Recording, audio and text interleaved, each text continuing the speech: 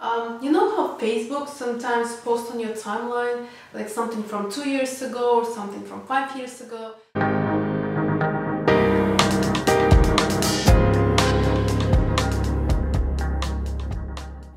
Hi guys, so today it will be very interesting tutorial, kinda. It's more like edit with me type of thing. So the other day Facebook posted on my timeline a picture from 7 years ago. At that time I just turned 25 and I had a photo shoot to kind of celebrate that. The deal with photographer was that he would do the photo shoot, but I wanted to edit my own pictures because at the time I already been doing retouching and digital editing and digital design. So now you can see some samples of the images that has been taken 7 years ago and my edit with them. Let me know what you think in comments down below. Just be kind, remember it was 7 years ago. And I worked with what I had and what I knew at the time. But also when I see image that Facebook posted on my timeline, and this one the only this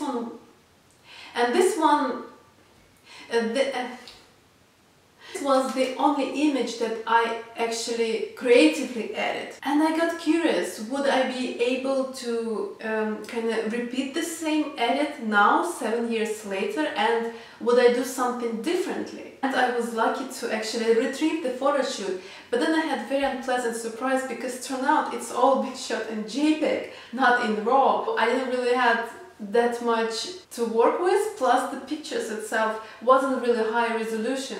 But anyways, I'm still very excited to try to recreate my original edit from 7 years ago. I'll edit it today with the techniques that I know and use today and see will it be different or will it be not, and will I be able to achieve the same look. So if you're interested, please keep on watching and remember to subscribe and thumbs up if you like it, and it will help a lot and I appreciate all of you. And let's go to the tutorial. Okay, so first what I'm going to do is always creating a duplicate layer of the background. This is I have for reference. Obviously it's cropped. Okay, so I'm deciding I will crop for right now. I'll crop it this way. I hit OK now. So when I'm looking at the original image, I see that the contrast is very high between highlights and shadow, and that's what I'm going to do. I'll try to use curve layers.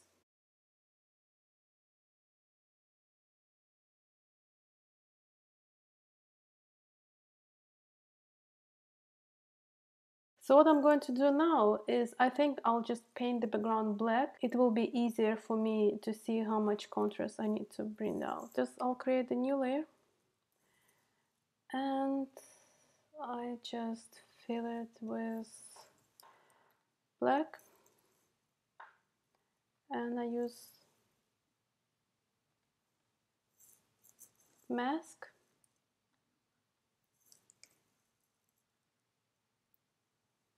And with the brush tool,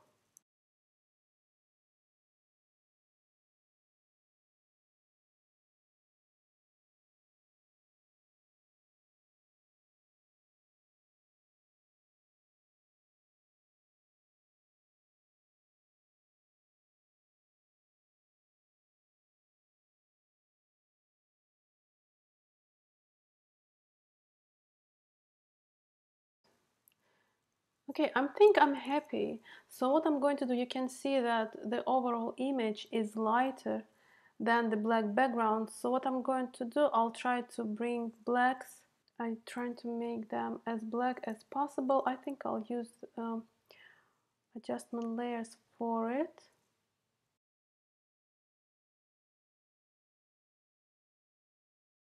Levels adjustment layer is really underestimated. I don't see people really use it that much, and I use it all the time. I use it way more often than I actually use curves adjustment layer.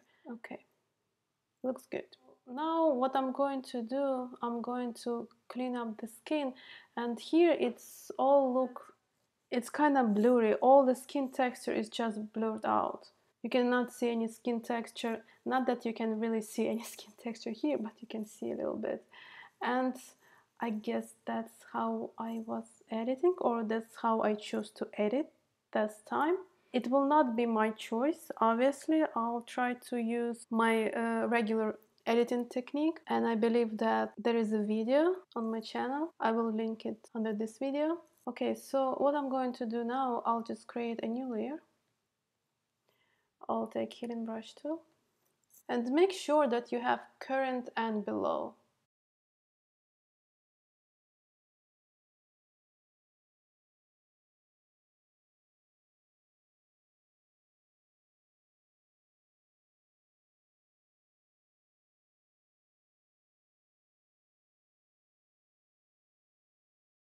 Okay, I think I'm good now. And I'm creating my dodge and burn, my trusted dodge and burn. I mean, even now, I'm not sure it will be the great image in the end, just because the picture itself is such a low resolution. But it's really interesting for me to see how I progress, hopefully, through all these years with my editing skills.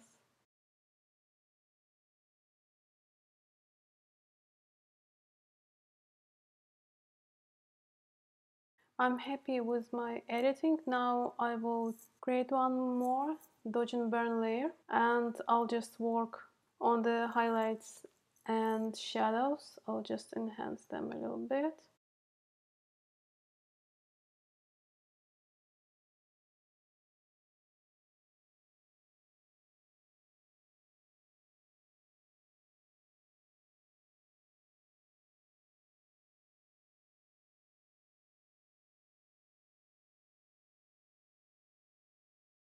I'm thinking that I added contrast here because this picture is way more saturated than the original, and that usually happens when you bring up contrast.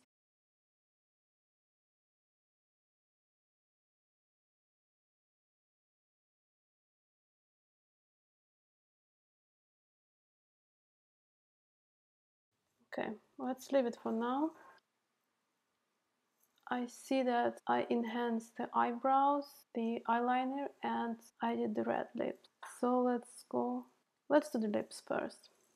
There is a many different ways of doing that, and the one that I usually go for is I'm using the HueSaturation adjustment layer, but this is not the case.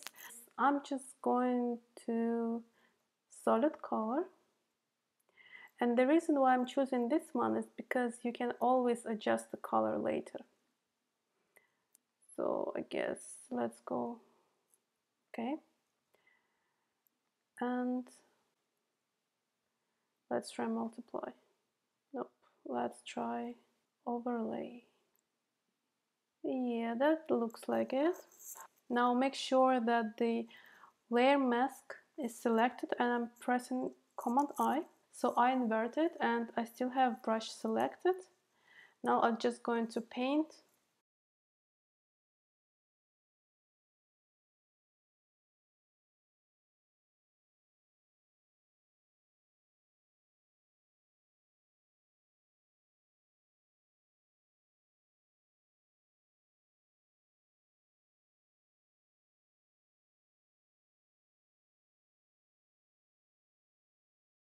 Okay, so now I'm done with the selection on my mask. Let's try HueSaturation. I create a clipping mask by pressing this little icon right here. So clipping mask, what does it mean? It means that it will affect only the layer that it clips to. So whatever I will tweak HueSaturation now, it will not affect all the image. It will affect only the layer. It will affect only the clip color.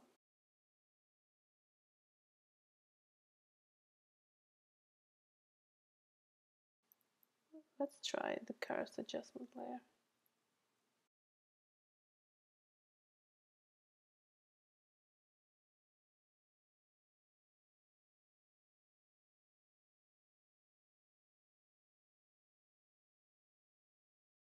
So what I want to do now is I'm going to the clipping mask, And I'll create one more clipping mask, and I'll add, let's try brightness and contrast, and now it will affect clipping mask.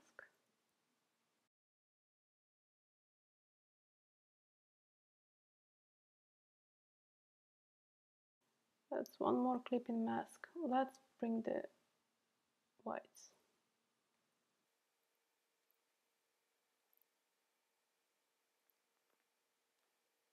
So what I'm going to do now, I'm going to stamp all the layers, and I'm going to dodge and burn.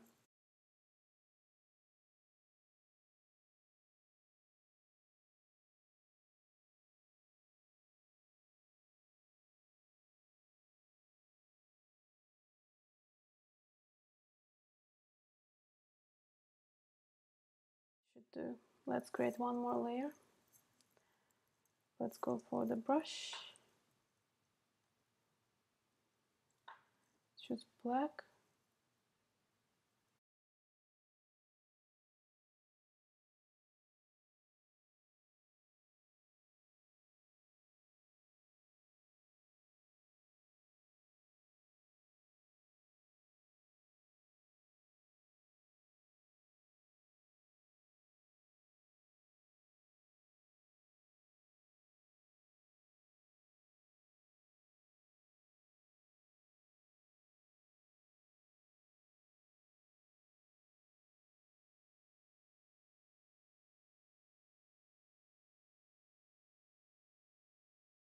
So that is the final work. Unfortunately, I didn't have high resolution image to work with, then I would think I could do much better job.